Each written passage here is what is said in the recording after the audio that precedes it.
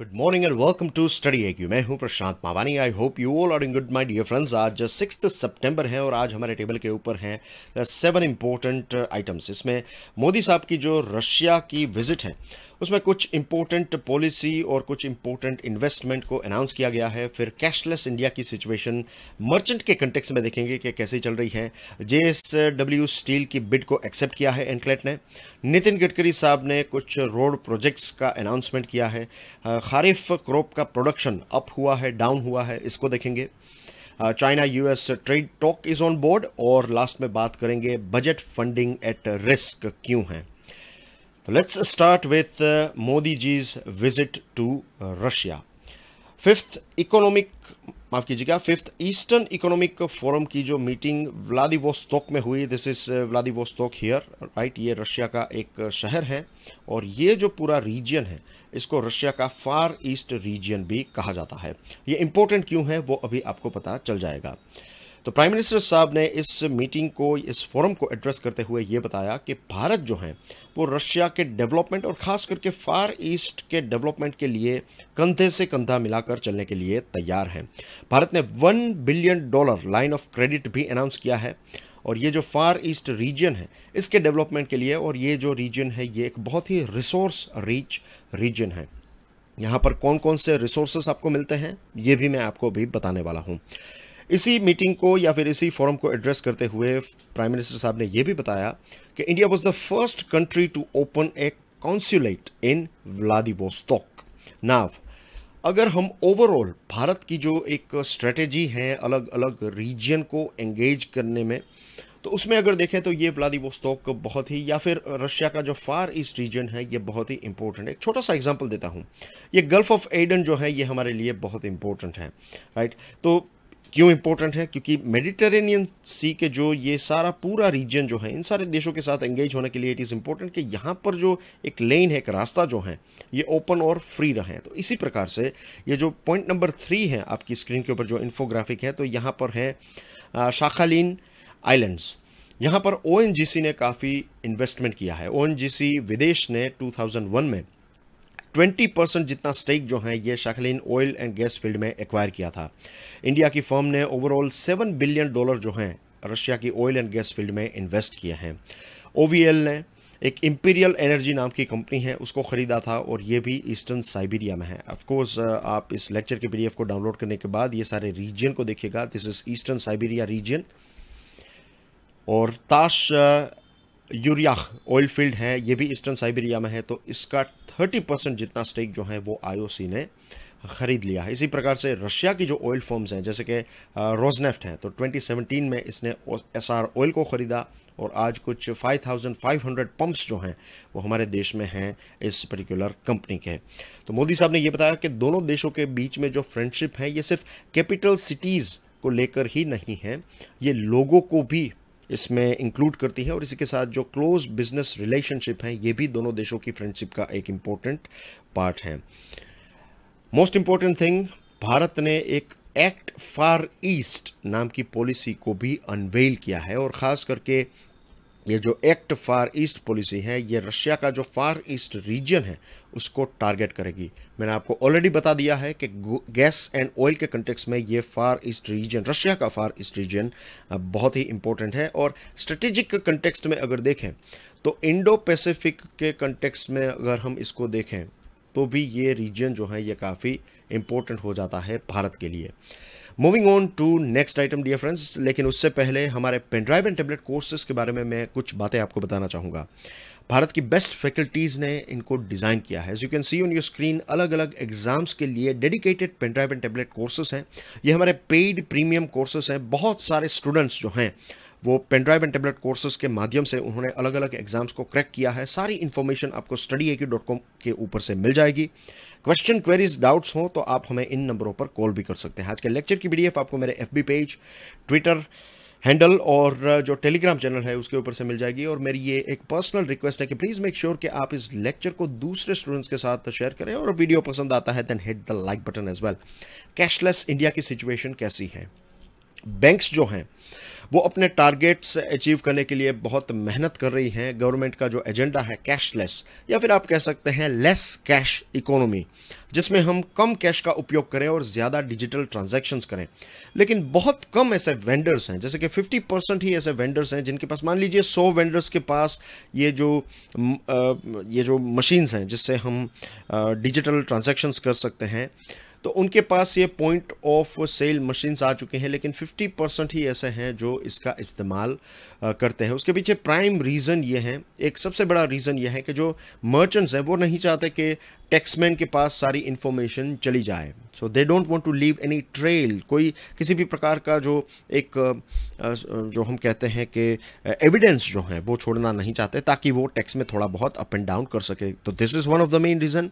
दूसरी चीज़ जो है वो ये है एक एमडीआर का मतलब होता है मर्चेंट डिस्काउंट रेट, यानी कि अगर आप 100 रुपये का कोई ट्रांजैक्शन करते हैं तो उसमें से 20 पैसा 30 पैसा जो है वो बैंक्स चार्ज करते हैं। तो ये पैसे जो हैं वो फ्री कर देने से भी बैंक्स इतनी एंथुजियास्टिक नहीं है, या फिर इससे कोई फ़ायदा नहीं होता। एक मर्चेंट अगर ये यूज़ करता है पॉइंट ऑफ सेल मशीन तो उसका कोई खास प्रकार का फ़ायदा नहीं होता। और छोटे मर्चेंट्स के लिए एंट्री बैरियर भी है, यानी कि अगर आप ये मशीन सेटअप करना चाहते हैं पीओएस का, तो उसके लिए भी आपको ट्रेनिंग लेनी पड़ेगी, कुछ पैसे खर्च करने पड़ेंगे, समय जो है वो इन्वेस्ट करना पड़ेगा। तो ये सारी चीज़ें जो हैं वो एंट्री बैरियर हैं।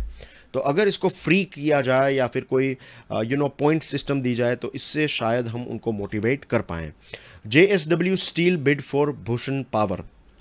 एनक्लेट यानी कि नेशनल कंपनी लॉ ट्रिब्यूनल एक इम्पोर्टेंट ट्रिब्यूनल है हमारे देश में। बहुत सारे अलग अलग बड़े बड़े केसेस जो हैं वो यहाँ पर चल रहे हैं। फ्यूचर में शायद हम एक स्पेशल टॉपिक के तौर पर भी देखेंगे कि ये सारी चीज़ें कैसे काम कर रही हैं, लेकिन बेसिकली आज न्यूज़ में है भूषण पावर और JSW स्टील। JSW स्टील की एक बिड थी 19,700 करोड़ रुपीस की। ये बिड का मतलब बेसिकली ये है कि एक नीलामी हुई Bhushan power and steel limited BPSL की, और इसको खरीद लिया है JSW स्टील ने 19,700 करोड़ रुपीस पे करके। एनक्लेट ने इस डील को अप्रूवल कर दिया है, ये जो नीलामी हुई। तो ये अब BPSL जो है ये JSW स्टील का पार्ट बन जाएगी। तो इसको ग्रीन सिग्नल दे दिया है नेशनल कंपनी लॉ ट्रिब्यूनल ने। एनक्लेट ने ये भी एक एश्योरेंस दिया है JSW को कि ये जो BPSL हैं, इनके जो प्रमोटर्स हैं, उनके ऊपर अलग अलग क्रिमिनल केसेस चल रहे हैं। तो इसकी वजह से कंपनी के भविष्य के ऊपर किसी भी प्रकार की नेगेटिव इम्पैक्ट नहीं होगी। और इससे ये एक्विजिशन से ये जो JSW स्टील है, इनकी ओवरऑल जो कैपेसिटी है ये 45 मिलियन टन की हो जाएगी per year, of course in India. और ओवरसीज की बात करें तो it will be 10 million turns bye 2031। Moving on to next item, 5 lakh crore road projects के बारे में एक ग्लिम्स प्रोवाइड की है हमारे नितिन गडकरी साहब ने। वो एक सियाम का जो कॉन्क्लेव है उसको एड्रेस कर रहे थे, और उन्होंने बताया कि 68 अलग अलग रोड कंस्ट्रक्शंस के प्रोजेक्ट जिनका टोटल वर्थ होगा 5 लाख करोड़ रुपीस, ये आने वाले 3 महीनों में कमीशन किए जाएंगे। इसका सबसे बड़ा फ़ायदा क्या होगा? Biggest impact will be it will boost demand for commercial vehicle. जो कॉमर्शियल व्हीकल्स हैं, I am talking about trucks, earth movers जो कहते हैं, जैसे कि JCB है एक्सेट्रा, हिताची, जो बड़े बड़े अर्थ मूवर व्हीकल्स हैं, तो इनकी डिमांड भी बढ़ेगी। फिर रोलर्स जो होते हैं, तो ये सारे कमर्शियल व्हीकल्स जो हैं इनकी डिमांड इसलिए बढ़ेगी क्योंकि रोड प्रोजेक्ट्स जो हैं कंस्ट्रक्शन इक्विपमेंट की आवश्यकता होगी, हैवी कमर्शियल व्हीकल्स की आवश्यकता होगी। तो इससे जो सेल्स है कमर्शियल व्हीकल्स का ये पिकअप हो सकता है। इसी के साथ उन्होंने ये भी रिटीरेट किया, ये भी बताया कि पेट्रोल और डीजल इंजन के व्हीकल्स जो हैं उनको बैन नहीं किया जाएगा। 2 बड़े इश्यूज़ हैं देश के सामने। एक तो है बहुत ज़्यादा हमारा ऑयल का बिल होता है, क्योंकि 80% जितना ऑयल हम बाहर से इंपोर्ट करते हैं, और पोल्यूशन जो है ये भी एक बहुत बड़ा इश्यू है। आप देखिए हर साल लगभग 6 से 7 लाख करोड़ रुपीस जो हैं वो हम ऑयल इंपोर्ट में देते हैं। This is a very big amount. लेकिन ये इश्यू होने के बावजूद भी हम ऑटोमोबाइल सेक्टर को we cannot cap automobile sector. हम पेट्रोल और डीजल व्हीकल्स को ऑल ऑफ द सडन या फिर आने वाले 5-10 सालों में बंद नहीं कर पाएंगे, धीरे धीरे करके ये ट्रांजिशन हम कर सकते हैं। कमर्शियल व्हीकल्स का जो सेल है ये काफ़ी डाउन था। कल भी हम ऑटोमोबाइल सेक्टर के बारे में बात कर रहे थे, जीएसटी के बारे में बात कर रहे थे, तो 40% इसमें ड्रॉप हुआ है।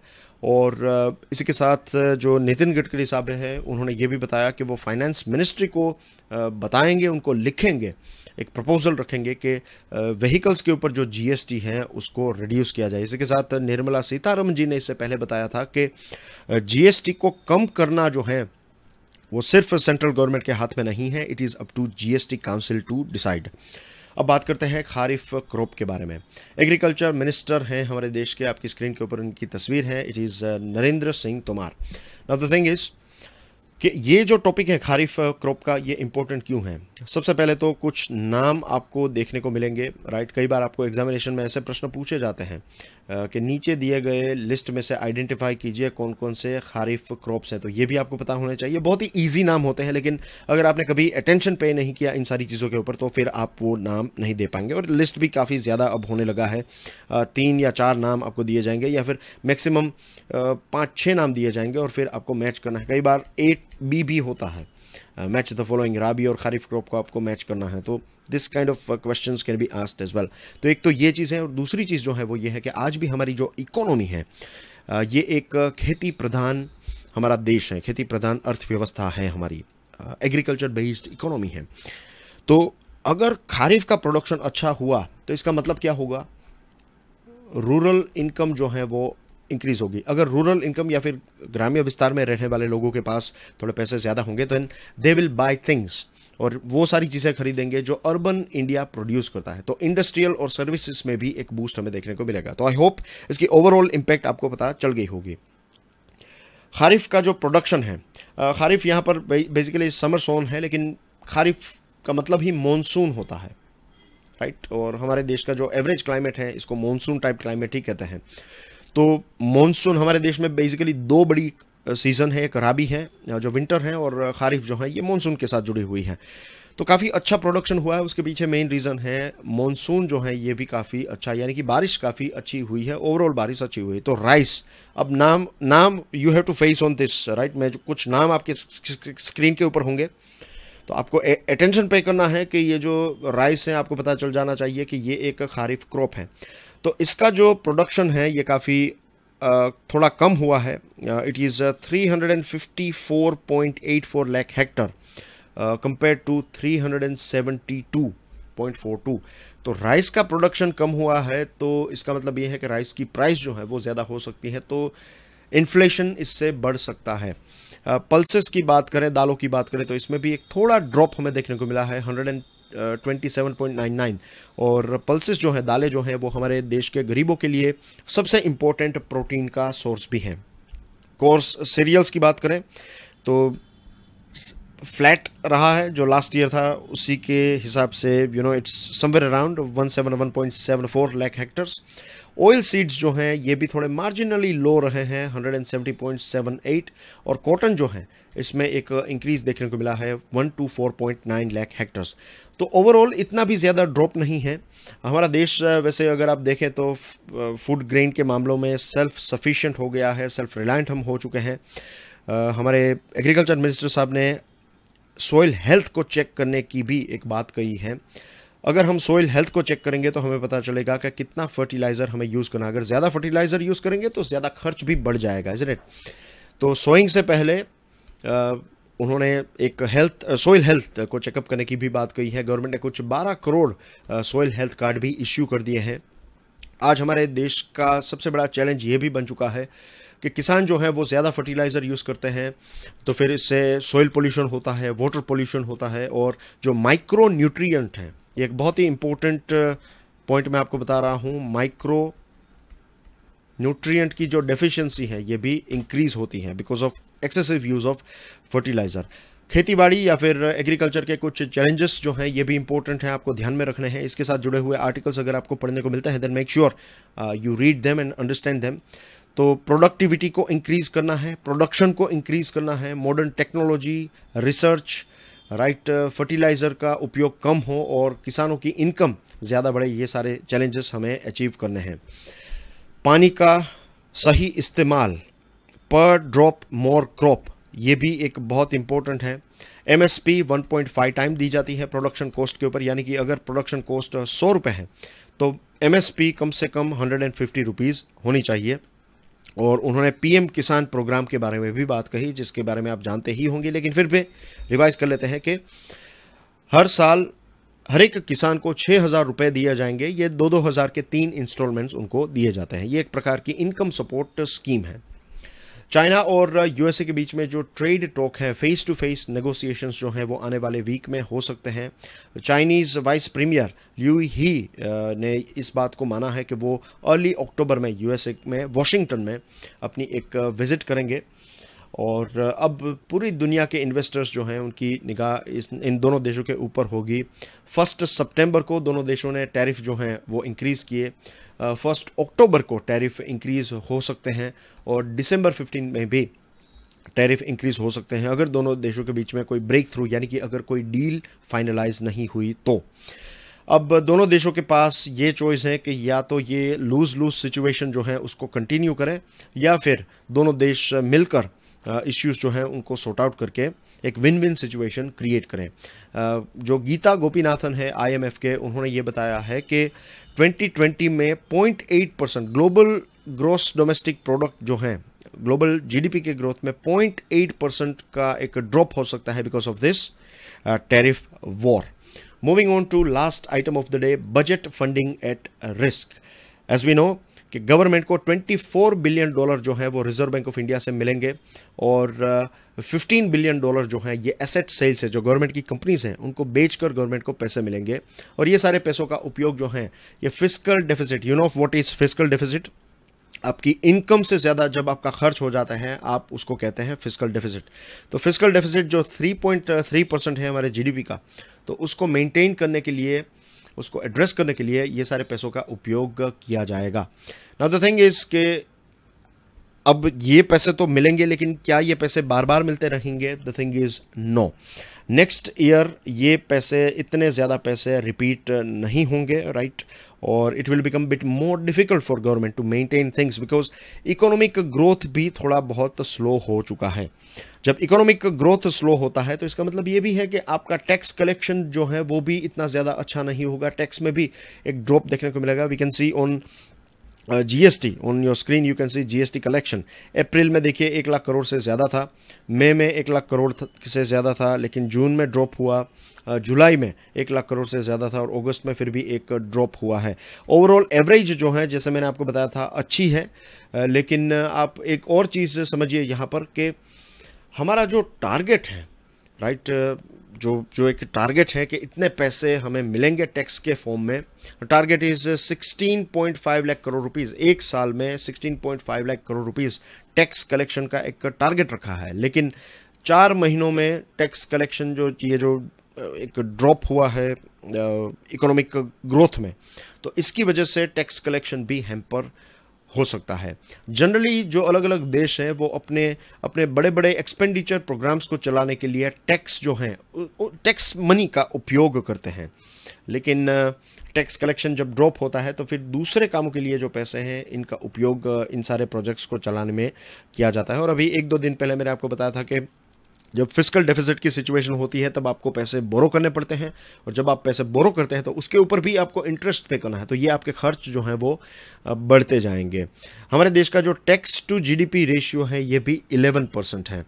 टैक्स टू जीडीपी रेशियो यानी कि जीडीपी जो है उसके कंटेक्स्ट में अगर जो टैक्स मिल रहा है, मान लीजिए कि 100 रुपये जीडीपी हैं और टैक्स कलेक्शन हो रहा है 10 रुपीज़ का, तो टैक्स टू जीडीपी रेशियो निकालेंगे तो टैक्स 10% होगा। आप इसको इसके साथ डिवाइड करेंगे तो इट विल बी 10%।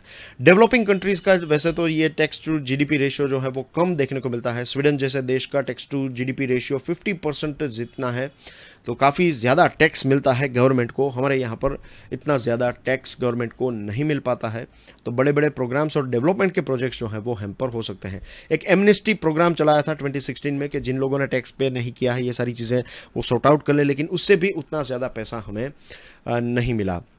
गवर्नमेंट जो है ये इस साल 12% टैक्स कलेक्शन को इंक्रीज़ करना चाहती हैं और प्रोजेक्शन ये था कि इकोनॉमिक एक्सपांशन होगा 7% से और 12% ज़्यादा इंक्रीज़ होगा टैक्स कलेक्शन में। लेकिन पहले जो 4 महीने हैं उसमें 5% ग्रोथ रेट से हम आगे बढ़े हैं, तो ये एक ओवर ऑप्टिमिस्टिक आंकड़ा हमें लगता है कि इतना ज़्यादा टैक्स कलेक्शन हो पाएगा।